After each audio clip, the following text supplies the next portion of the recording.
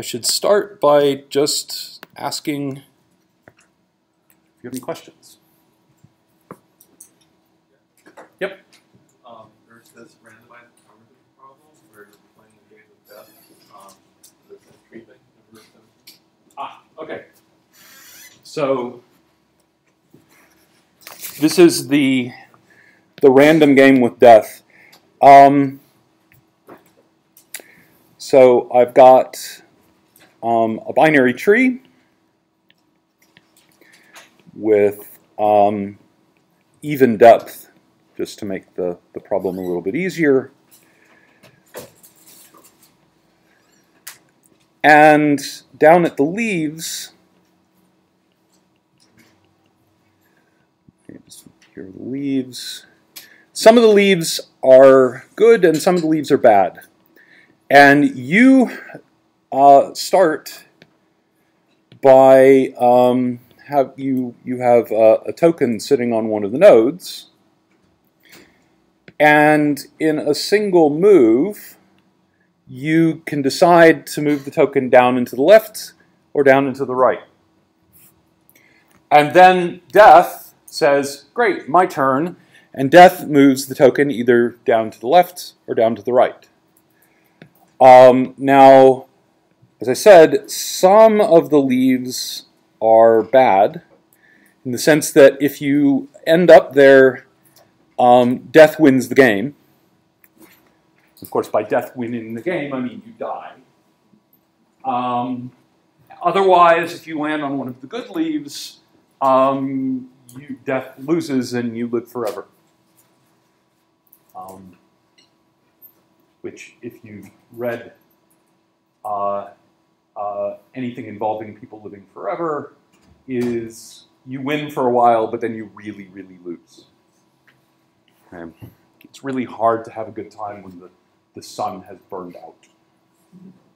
Forever means forever. So the question is first, all right, so you and death alternate. So it's a game. If you end on a white square, you win. If you end on a black square, you die. And the question is to determine, given the original input tree as some sort of data structure, whether it's possible to win this game. Okay, so question, can you win? Okay, so how would you answer this question? Yeah. I'm sorry? I mean, it's the same idea in the sense that you're alternating turns and you have goal conditions where one of you wins and the other one doesn't. But the Dr. River game was stated in actually quite a bit more generality. This is pretty simple. It's just a tree. It's just a binary tree. Yeah. I mean, you can do a post-storage reversal of this tree where you should pass the depth that you're at each stage, because the depth informs whose turn it is, right? Right. And then so what you do is you check all the leaves and assume that whoever's turn it is will take the best move they possibly can. Okay.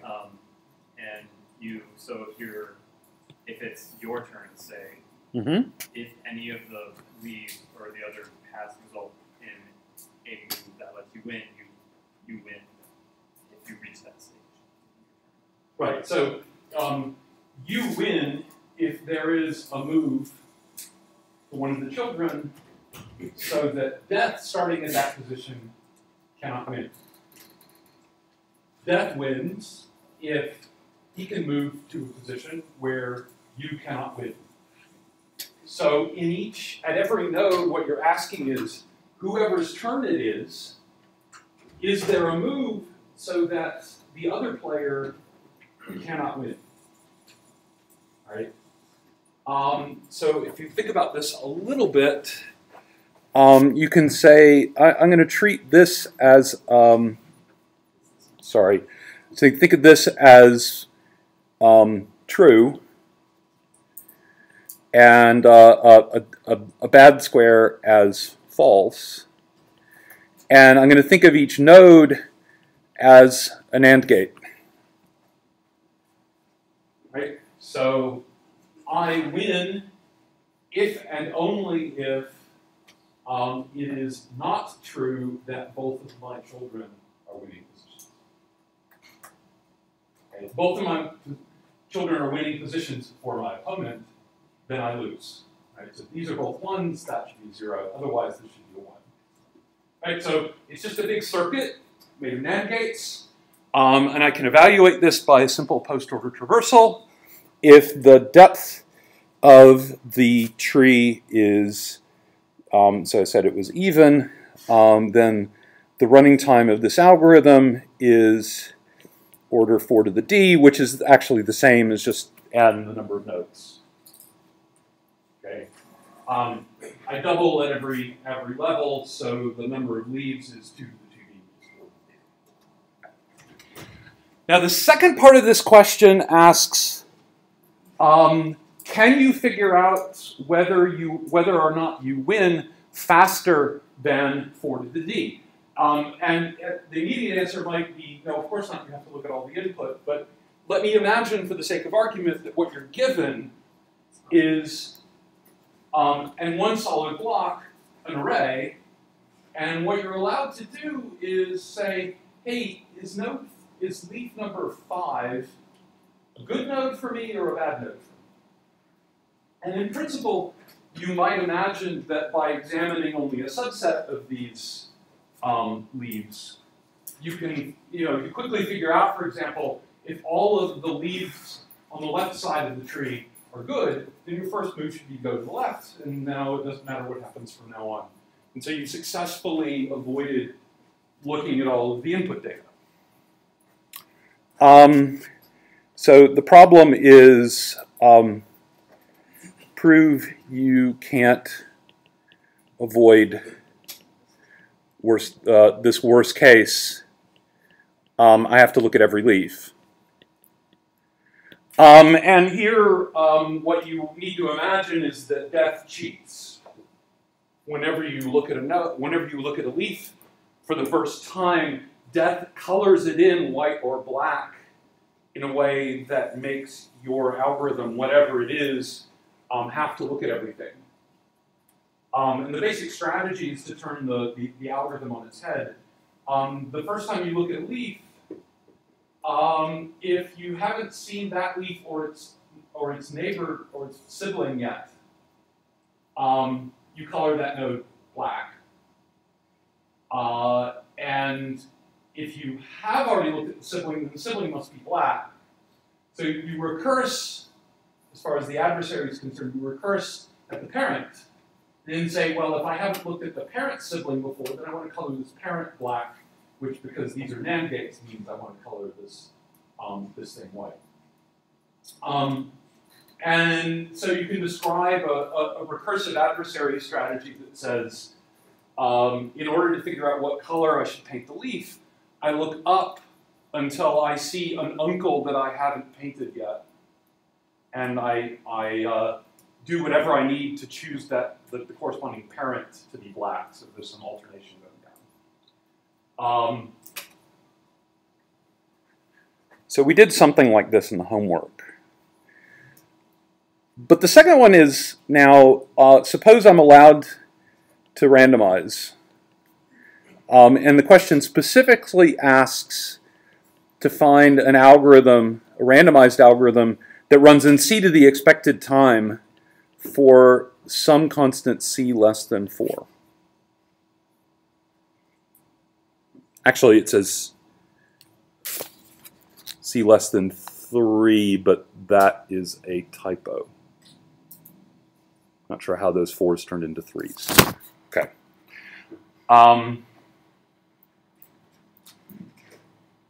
So what should I do?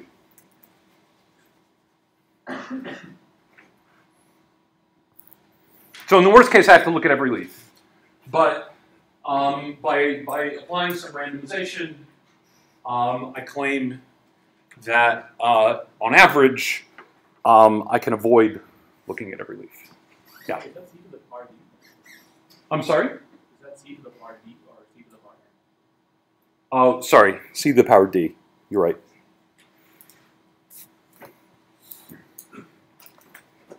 Yeah. If you randomly select one of your children to look at first, Right. It's possible that you'll find a node such that you don't need to check the other one because it already gives you the winning condition if you go down. Right. So there are some cases to think about here. But the idea is that you're going to do the same post-order traversal, but I'm going to randomly choose the first child to visit at every node. So at the very beginning, I will flip a coin. If it comes up heads, I'll check the left subtree before I check the right subtree. And then inside, say, the left subtree, if I flipped heads, I'll flip another coin, and if it comes up heads, I'll look at the left sub-subtree, and otherwise I'll look at the left-right sub-subtree, and so on, recursing all the way down. If you grind through all the various cases, and roughly there are, you only really have to argue about what happens 2 levels deep. So if you figure out the running time for this tree, the rest of it you can imagine being recursive. What you'll end up with is something that says t to the 2d, remember 2d is the original depth, is only 3 times t to the 2d minus 2. Right? So by following this randomized strategy, you can show that the expected number of grandchildren you need to look at in all possible cases is at most 3. And since once you get to your grandchild, you're just doing the same, you're solving exactly the same problem. It's your turn at the root, and it's your turn at the grandchildren. So you just recursively say, what's the expected number of leaves I need to look at when the depth is 2 minus 2? And you say, well, that's the expected number I need to look at this child, and that's the expected number I need to look at this child, and that's the expected number I need to look at this child, and so by linearity of expectation, you're going to get this. There's also a bit of independence going on in here, that the random choices you make at the top are completely independent of the random choices you make down in these recursive subtrees. So this ends up giving you a running time of 3 to the d.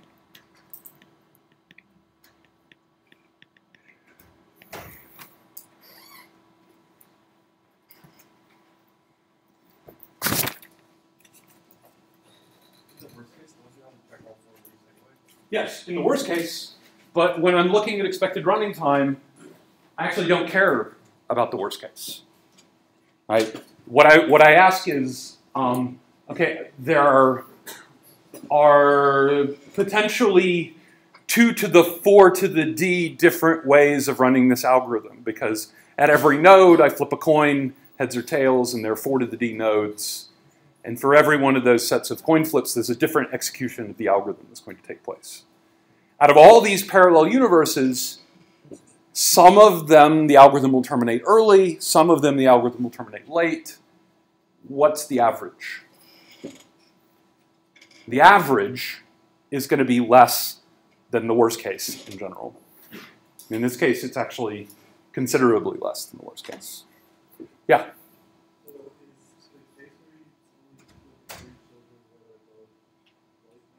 Well, okay. I mean, I can go through a particular example here. Okay, so suppose the values at the 4 grandchildren are 1, 1, 0, and 0. That means the values at my children are 0 and then 1, and then not and, that's 1. Okay. Remember, you get a 1 here unless both of your children are 1s. Okay, that's the NAND rule. Right? You get a 0 if at least one of your children is 0. I'm sorry, you get a 1 if at least one of your children is a 0. You get a 0 if both of your children are 1s. Okay? So 50% of the time I will go left. At this point, in the worst, I'll say, fine, in the worst case, I'll look at both of my grandchildren. So I've looked at 2 grandchildren now. So 50% of the time, I look at 2 grandchildren. I discover that one of my children has value 0, and so I immediately know that the value of the root is 1 without looking at the right subtree at all. So half the time, by going left, I only need to look at 2 of my grandchildren. The other half of the time, fine, I look at most 4. The average of 2 and 4 is 3. All right, and so I suppose really I should argue less than or equal to. So there are, I guess, up to symmetry, maybe 10 different cases that you would need to write down. If you're a little bit more careful, you could reduce down to 4 or 5 different cases. But at this point, you can more or less just say, okay, what happens if they're all 0s? Well, then these are going to be 1s, and this is going to be 0. In this case, 50% of the time I go to the left, and now 50% of the, 25% of the time I'm going to go to left. I'll see a 0, so immediately know that my left child is a 1.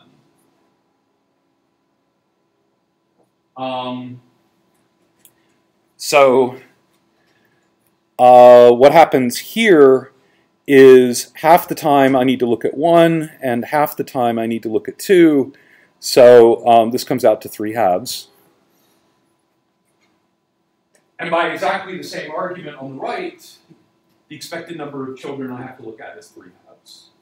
And so the total expected number of grandchildren I need to look at is 3 halves plus 3 halves, which is 3. So the cases all kind of look different, but in the end, for every case, you're going to get either 3 or something smaller. For this question, do we have to consider all this individual stuff, or it's just like some of these adding up that is working? I'm not sure I understand the question.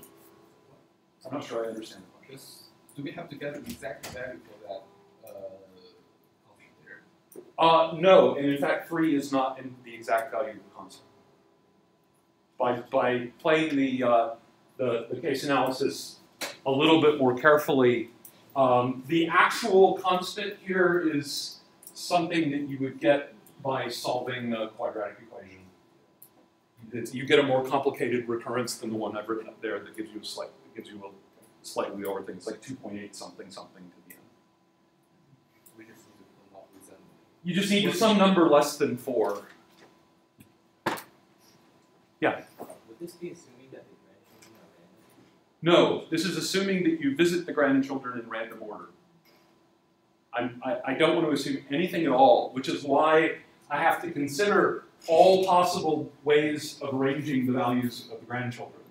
And in each of those different ways, my expected number of grandchildren that I visit is 3 or less.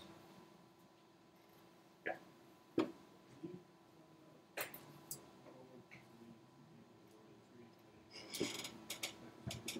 I'm sorry, can you speak up a little bit? Can you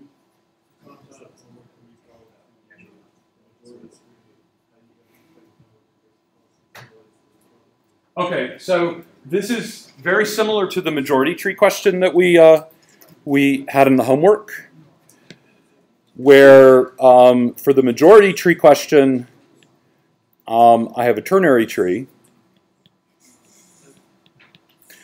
and the value at each node is the majority of the values in its children. And we used a very similar analysis to the one I've showed you here to show that you don't actually need to look at 3 to the d leaves. You can get away with less. And the way that analysis worked was to say, again, it's sort of a random post-order traversal. now I recurse after just one level, so the only cases I have to think about are what happens when my 3 children all have the same value, and what happens when my 3 children don't all have the same value. Okay, so if my children are 0, 0, and 0, versus if my children are 0, 0, and 1, this captures also the case all 3 children have the value 1. This captures the case 2 of the children have value 1 and the other one has value 0. And any permutation of these is equivalent as well because I'm looking at them in random order, so the existing order doesn't make any difference. In this case, if all 3 of my children have the same value, then as soon as I look at 2 children, I'm done. Because no matter which 2 children I look at, I'm going to see the 2 zeros, and then immediately I know that the root has value 0. Okay? So in this case, I only need 2 recursive calls. And here I'm not even doing a randomized analysis. It doesn't matter what order. It doesn't matter whether the order is random or deterministic. Once I look at 2 children and I see that they both have value 0, that immediately tells me the root has value 0. But now when 2 of them are the same and 1 of them is different, there are essentially 3 different orders that I can use. It might just by chance look at the 2 that are the same before I look at the one that's different. Or I might look at the majority and minority and then a majority, or I might look at the minority element before I look at the majority elements. And these 3 cases are equally likely. Right? In the first case, I see 2 zeros, and so I don't have to look at the 1. I know that the majority value there is a 0. So in this case, I only make 2 recursive calls. In the other 2 cases, I see a 0 and then I see a 1, and I haven't seen what's here yet, so I don't know whether the majority is a 0 or a 1. So I have to make the 3rd recursive call. Right? And by the same argument, in the 3rd case, I have to make 3 recursive calls. So the expected number of recursive calls is 1/3 times 2 plus 1/3 times 3 plus 1/3 times 3. Because those 3 cases are equally likely, this comes out to 8/3. Or no, sorry. Yes. 2 plus 2 plus 3 is in fact 8. And so if I plug this into the recurrence for my expected running time, it's at most 8/3 times t of d minus 1. Now, it's possible that it's less than this because I might get lucky and the person who set up the tree happened to have 3 siblings that are all the same value, but I can't count on that. I can't count on that even with any particular probability because I'm not assuming any randomness in the input. The randomness is entirely in the algorithm. And so, because this case forces me to do more recursive calls than that one, for purposes of analysis, I have to assume that I always see 2 different values in my children. And so I get an 8/3 here, and then this comes out to 8/3 to the d, which is better than 3 to the d.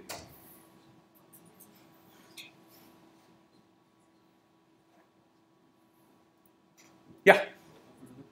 Yes?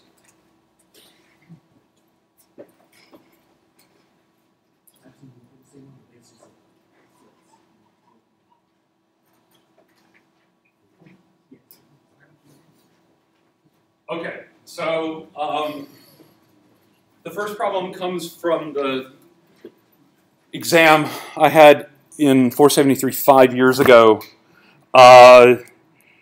somebody in the review session asked me what's going to be on the exam, and I said everything. And the person who asked me that question said, will there be dancing? And I said yes. So that's why every problem has something to do with dancing. Okay, so the first problem on that exam, I'm not going to try to draw the line of people. What I'm going to draw instead are just, rectangles.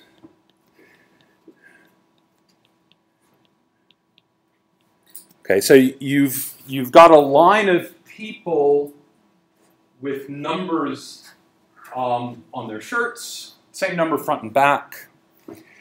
And they all start out lined up in some weird order. And on cue, the director can call out 5, say.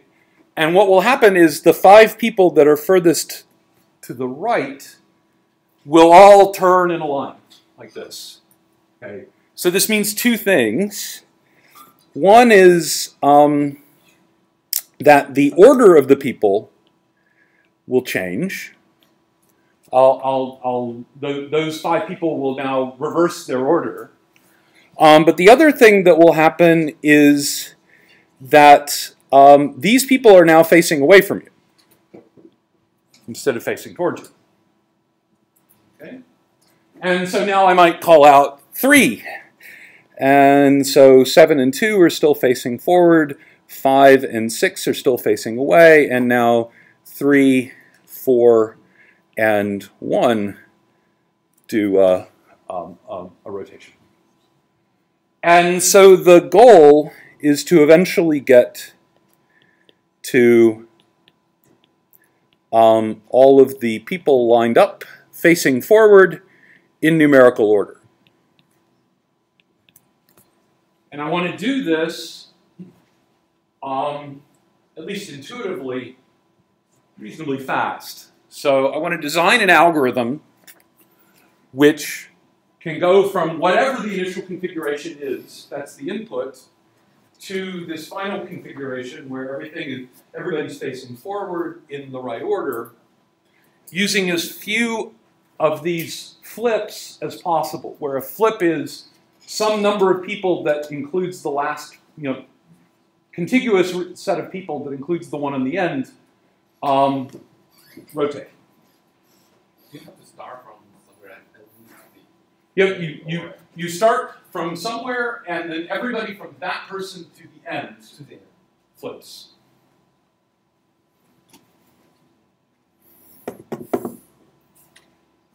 Surprisingly, it's not an exam question that I'm about to tell you.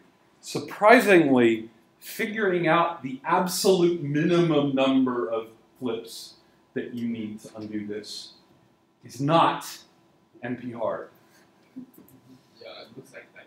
But it would be if people weren't allowed to turn their backs on you. So the problem, when you reverse your order, but everybody keep facing forward, what's the minimum number of flips that I need to sort that array? That's NP hard. But if I allow you to turn your back when you do the flip, then it's not. Why? Because there's a polynomial time algorithm. Why is the other one NP hard? Because there's a polynomial time reduction from 3-sat. Neither of these results is easy or trivial or obvious. It's not easy to show that the hard problem is hard, and it's not easy to show that the easy problem is easy.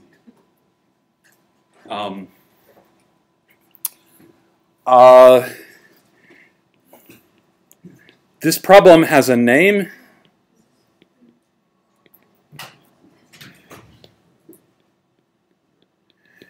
This is normally known as the burned pancake sorting problem. So what you should imagine is I have a stack of n pancakes, and on every pancake, either one side or the other is burned. And the pancakes are all different sizes. And you want to, in one move, you can stick your spatula under one pancake and flip everything above the spatula over. And what you want is at the end, the pancakes are sorted from smallest to largest, and the burn sides are all pointing down so the customer doesn't complain. Some of the best results for this problem, Papadimitriou, are in a paper from, I think it was 1978, written by Christos Papadimitriou when he was a professor at Harvard, and an undergraduate you may have heard of named William Gates. I like to refer to this as Bill Gates' only contribution to computer science.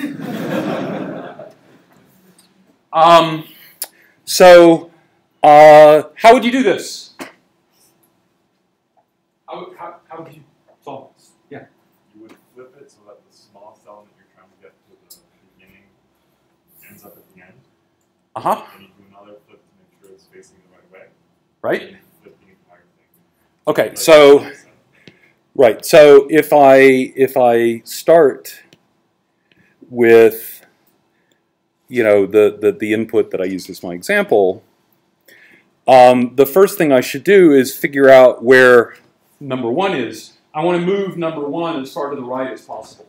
So the way that I'm going to do that is I'm going to flip, starting at number 1. This will put 1 at the end, and all of the others will stay the same. And then I need to flip everybody so that 1 ends up at the beginning. And now this is forward, forward, forward, back, back, back, back. And then possibly I need to do 1 more flip because maybe 1 is facing away from me. Oh wait, no, that's not when I want to do the flip. When do I need to do the flip? Possibly I need to do a flip here. Remember, I'm only allowed to flip a suffix of dancers. So if I want to turn over 1 dancer/pancake, I need to do it when that dancer is all the way to the right / on the top of the pot. Okay. So if it happens that dancer number 1 is facing toward me, I tell him to turn around. That's 1 flip. And then I flip everybody. That puts dancer 1 on the left, now facing toward me. And then I recursively sort everything else. So the running time is at most 3 plus the running time when I have only n-1 dancers. Yeah. do you have to like flip 4, 3, 2, 7 back front facing before you recur? No. In fact, I'm solving a more general problem where I don't assume that everybody's facing forward at the beginning. Because I'm going to take care of that all at the end. But is that related to Sorry? Is this related to our exam? This is on the exam that I gave 5 years ago in this class. This is problem number 1. Yeah, but it's not DP. It's not. No, it's an algorithm. It's just an algorithm. It's just, can you write down an algorithm? I mean, I would actually feel perfectly safe asking this question on homework 0. Yeah. And that puts it in scope for midterm 1, and that also puts it in scope for the final. Right. So what you end up with is, if you just carry this out blindly, you get at most 3 n flips. But then if you're a little bit more careful, you realize that you can do slightly better. When you only have 1 dancer, you only need to do 1 flip to make sure that he's facing forward. You don't need to do 3. So the full credit answer here was 3n minus 2. Are we assuming that at all times you know exactly where every answer is? Oh yeah, yeah. So the resource that you're measuring here as time is not actual computation time if you try to implement this on your iPhone, but rather number of flips.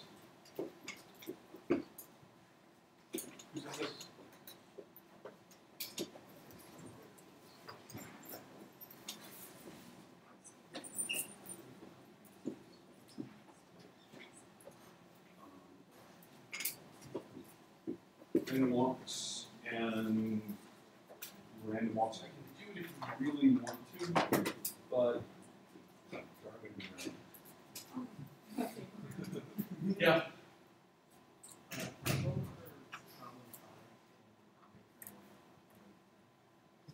Sure.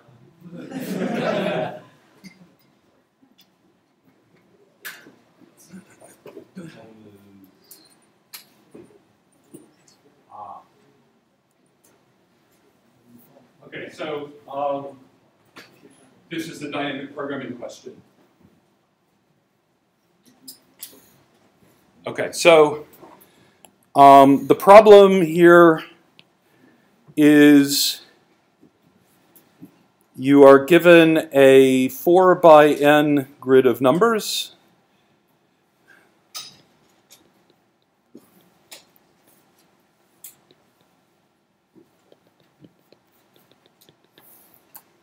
Which may be positive, which may be negative, which may be 0.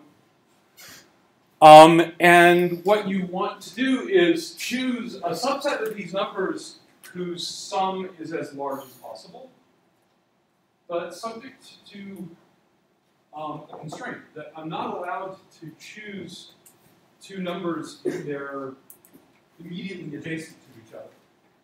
So in the example that's on the screen, if I choose the 9, I'm not allowed to choose either the 7 or the 5.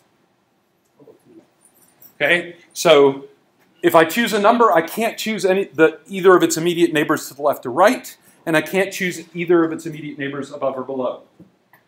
So in this example, I might want, for example, to choose 8, 9, 7, or 6, and I'm going to make this more interesting.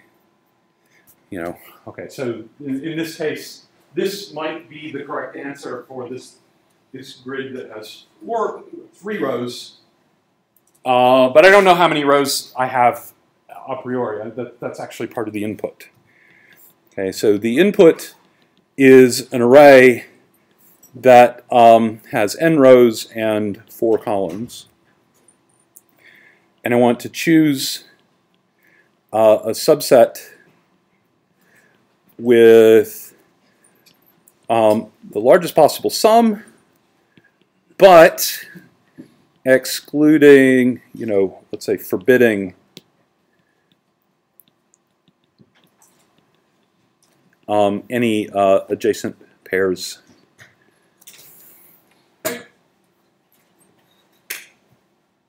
So, any ideas?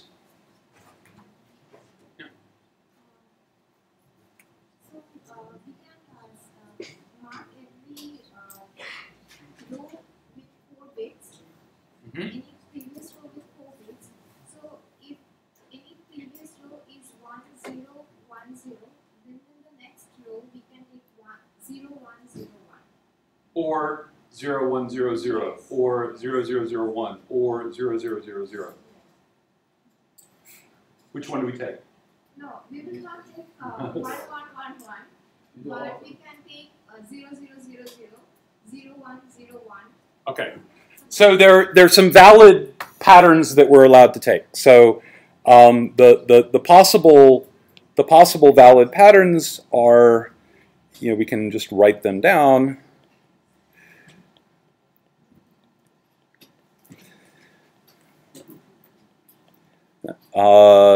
Here they are. There are 8 of them. Right. So these 8-bit patterns describe the possibilities for each row. Okay?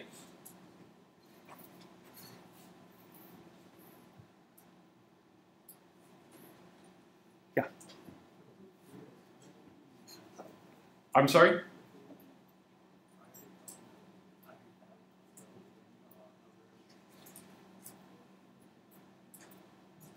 Well, okay. What I'm waiting for somebody to tell me is, how are we going to solve the problem? You have 3 words. Is it maximum flow? Is it build a graph? Is it... Is that dynamic? Okay, good. So it's dynamic programming. Great. So when we do dynamic programming, what is the first step? Good. We need to design a recurrence. What is the first step of writing down the recurrence? Defining the problem.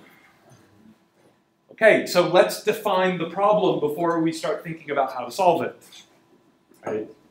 So, I mean, and there's a general rule for figuring out how to define the problem. Let's imagine that somehow we've already made some choices about how we're going to choose the elements. So I've already decided by some magical process, which I don't remember, that I'm going to use 13 and I'm going to use 6. And my recursive subproblem is, how do I choose what's left? Everything below that blue squiggly line. Okay? But how do I describe that problem?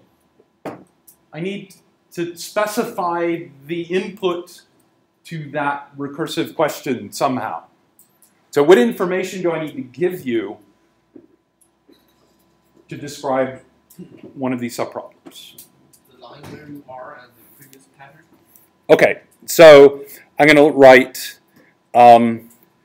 max sum of I and, let's say, B. This is the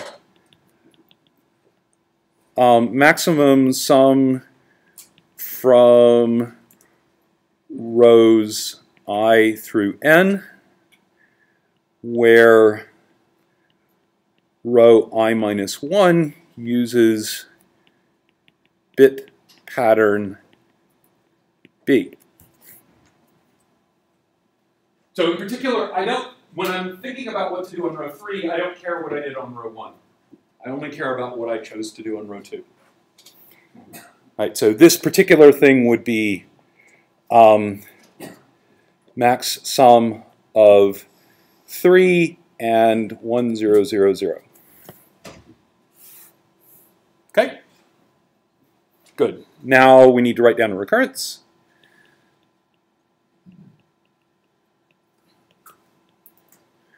Do you have any reasonable base cases?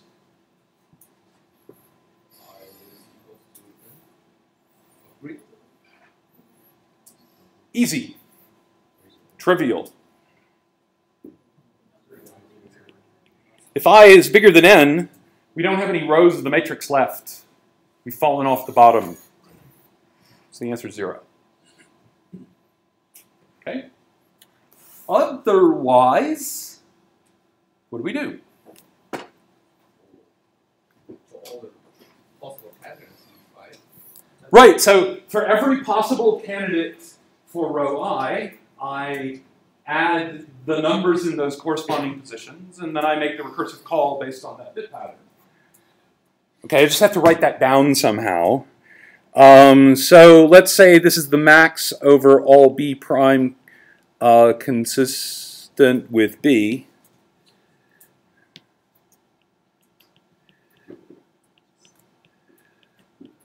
B of the sum over from, say, j equals 1 to 4 of B prime sub j times A of ij plus max sum of I plus 1 B prime. Now, you could, if you wanted to, write down what this word consistent means, but at this point I'm willing to say, oh, okay, fine. It means B prime bitwise and B is equal to 0. But it's 4 bits and 4 bits, it's some constant time thing, so whatever, I don't care. Okay? What's the initial call? 0.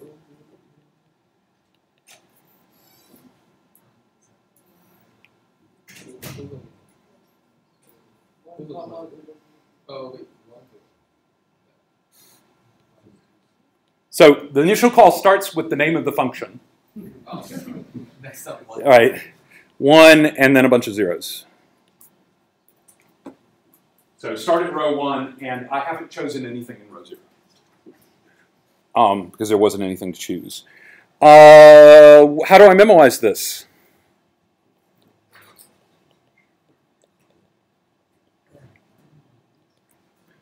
Sorry, I should follow my own advice here and switch to a different color, put on a different hat, get up and go to the bathroom. Once I've figured out what the recurrence is, then, in fact, I really don't care what it means, except to understand what the types of variables are. So how am I going to memorize this function? Yeah, this is an n by 16 array. Okay, if I want to be clever, I really only need to keep 8 here because there are only 8 valid bit patterns, but whatever. The right answer is n by some constant array. Great. So this is a one-dimensional array with the big O. What order do I need to evaluate the array in?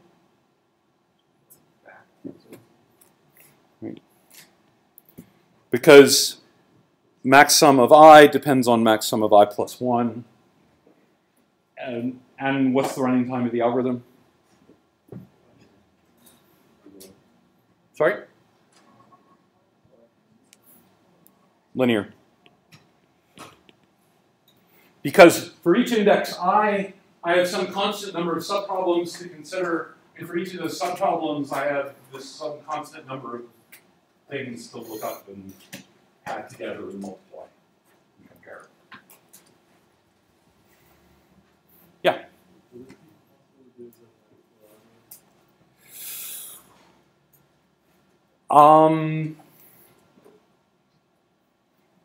Would this be possible to do as a maximum flow algorithm? I don't want to say it's impossible, but I don't see an easy way to do it. I mean, I could imagine something where you might be sending flow from the bottom of the array to the top, and you're going through some gadgets established at every array entry. And the gadgets are connected up in a way that avoids these forbidden adjacent pairs, and you want to compute some maximum cost thing. My guess is that you would wind up with something like n cubed or n to the 4th is the running time. So it's a lot of work for a not very good algorithm, if it works at all. So no. If you correctly solve the problem with maximum flows, I think it depends on what the running time is. Suppose it's not over. Let's say if you could do it in n squared, that'd be worth 7 points. You could do it in n cubed, that would be worth 5 points. All right. If you have a correct algorithm, it will be worth 3 points because correct algorithm is worth more than I don't know. But doing something really complicated like that, there's opens up a lot of opportunities to make mistakes. Yeah. So the big thing that you should see when you look at this is, oh, up to big O, that's a one-dimensional array. Yeah, 4 and some bit patterns and whatever, but whatever, that's all constant. It's a one-dimensional array. Yeah. So if your answer was try a recombination of valid numbers, would you get 3 points for that? No, because you have to tell me how to do that. Well, if you went through the process. If you actually described a correct backtracking algorithm, that would be this. And then If you actually wrote it in this form, then you're most of the way to the dynamic programming solution. You'd actually get 6 points.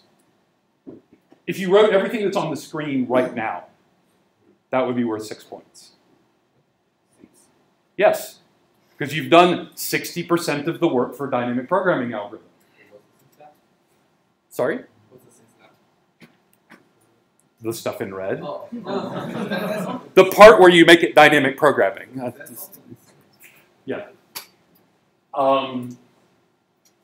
So if you just say try all possibilities and take the best one, no, that's not going to be worth really anything. You actually have to describe it in a way that I had some hope of implementing. Yeah. Yeah. Any other questions about this one?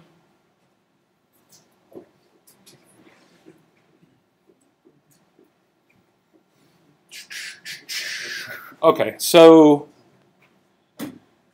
this one is a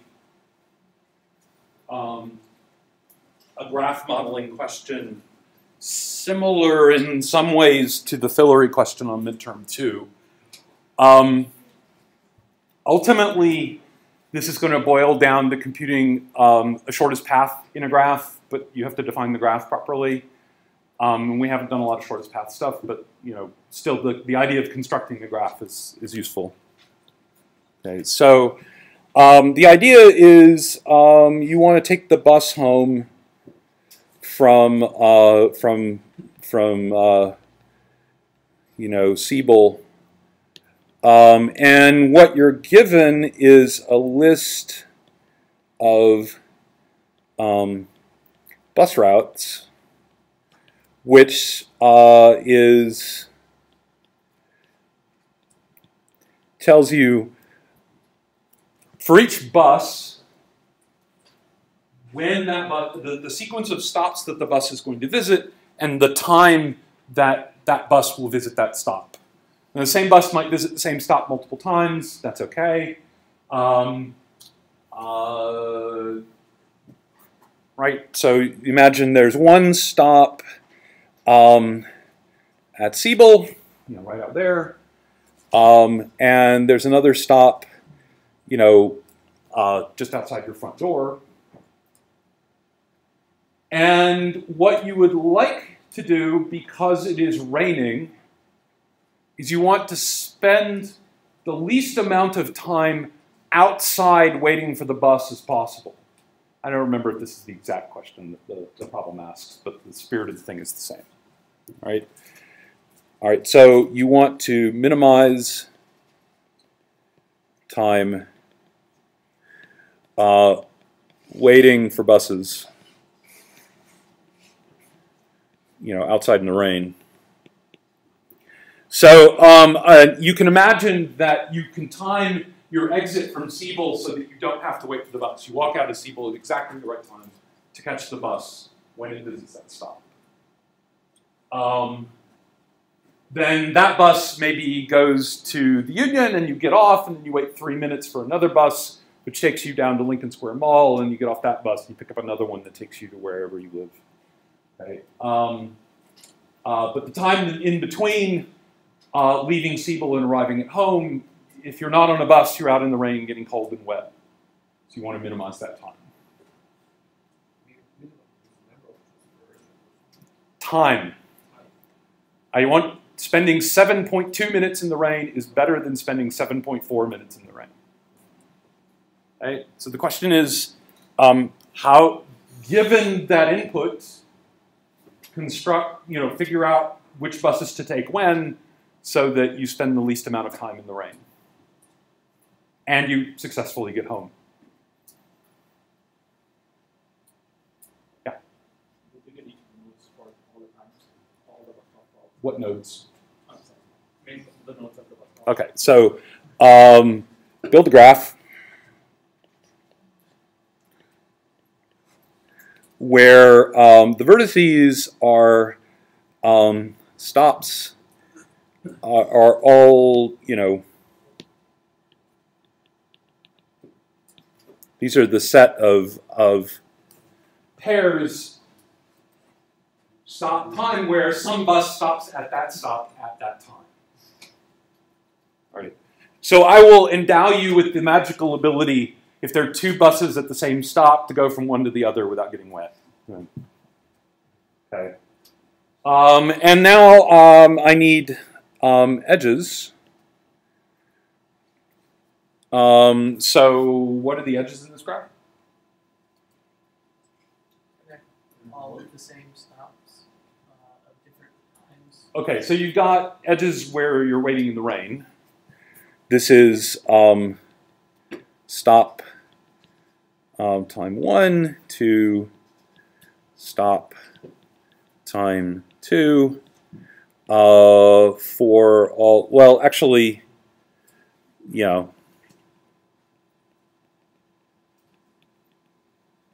So the idea is you sort the times that some bus stops at a particular location, and you connect all those up in a single line. So here's a single stop. And then for another one, it might look like this.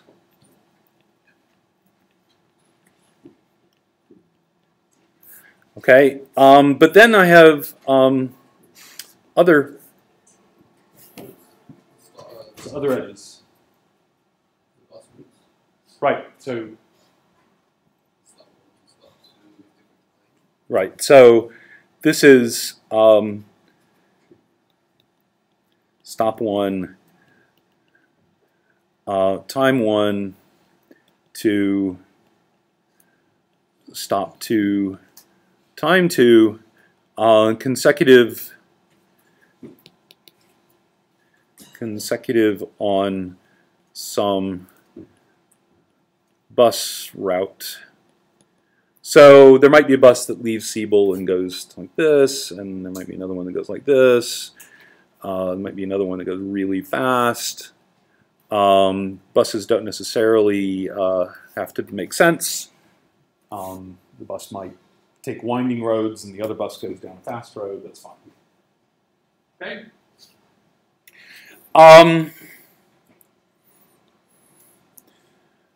Now what do I want to do? You want to assign weights.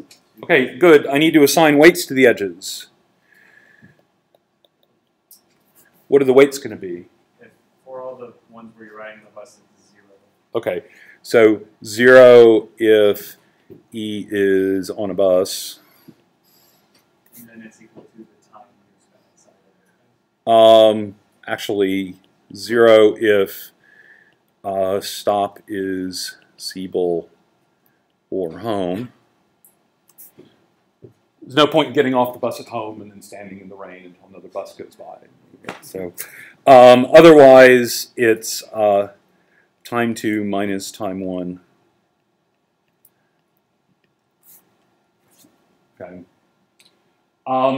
And now, what problem do I need to solve?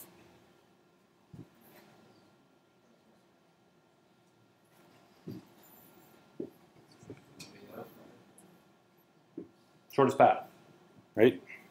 From what to what?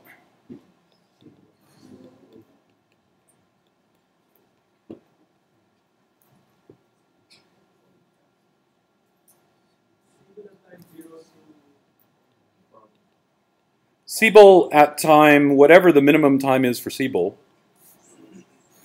right? Or maybe I can just add another node that means now, right?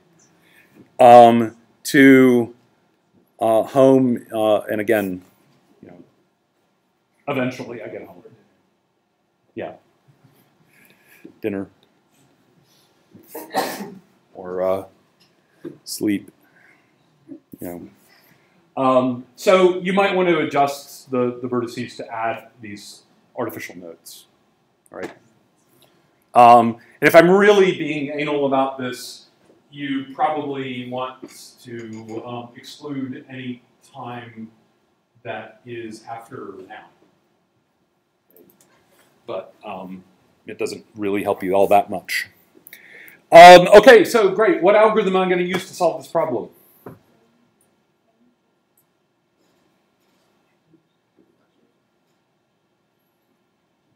How do you compute shortest paths? Good, thank you.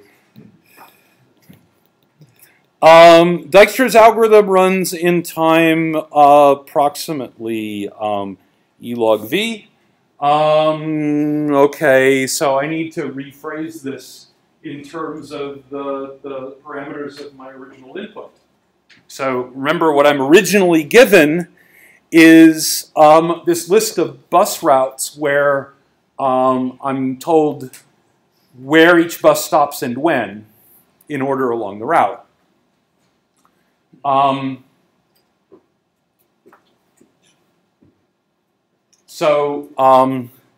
This list has, let's say, we'll call this length n. I need my running time to be written in terms of n. I'm sorry? What is n? The number of stops? N is the length of the input. So what is one element? One element in this input is bus number 5 stops at Siebel at 7:29 in the evening. When I give you a list of giraffes, each giraffe I count as a unit.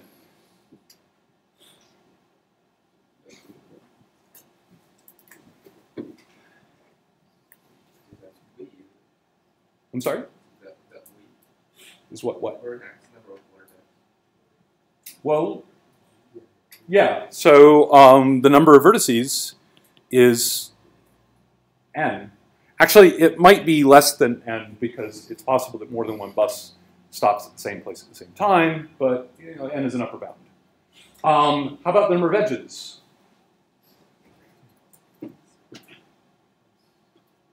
Well, let's think about this in 2 different ways. How many edges are there of type 1? How many edges are there where I'm just standing there at the bus stop getting wet?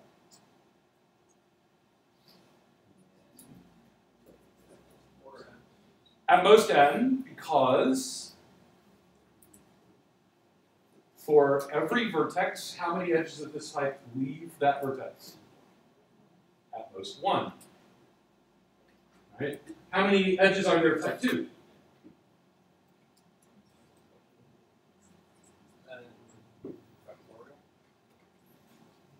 Well, no, I mean, these are supposed to only be between consecutive things. Oh. So also n. Because after bus 1 stops here and then it goes to there, that's a single edge. So every edge consumes one of the stops in the list. The number of edges is at most 2n. And so this is n log n.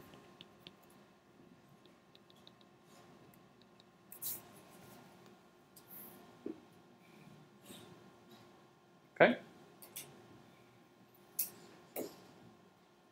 Now, I mean, there are versions of this that you can change it around. You can say, I really don't like buses, so I want to minimize the amount of time I spend on a bus. So you switch up the weights. I really don't like standing up, so I want to minimize the number of times I get on or off a bus. Minimize the number of transfers. Or I actually really like buses, so I want to maximize the amount of time I spend on the bus. Subject to the constraint that I get home as early as possible. So once I figured out the time when I'm going to arrive home, I can then reweight the edges and then look for the longest path using a different set of weights, which I can do in linear time by dynamic programming. So the other way I could have done this is, hey, wait, this graph is a DAG. So I can actually compute shortest paths in linear time. In this case, by basically looking at the DAG in reverse topological order.